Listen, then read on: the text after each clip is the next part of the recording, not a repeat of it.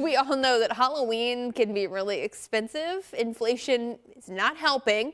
One way that we can cut costs, though, DIY costumes and decorations. So Gabby and Destiny, they've been getting down and dirty this morning with some of those solutions for affordable party planning, for affordable costumes. It looks like the actual process too, Gabby, like you guys are having fun out there. You're looking at a lot of cool stuff. You're rolling up your sleeves and you're actually being a part of the solution.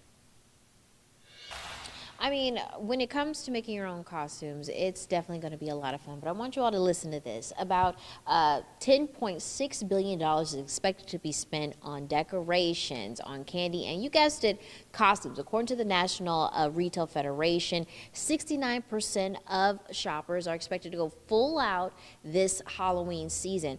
And with that, that's up 65% from last year. It's actually surprising with the cost of supplies being up and shortages across the board.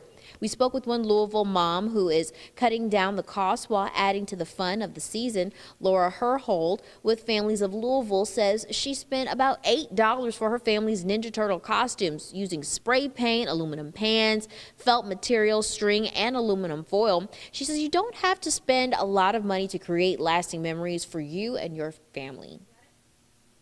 You can do a little bit of everything and you don't have to spend a ton of money. Just have fun with it, and whatever you're having fun with and getting their input with, it'll create the best memories.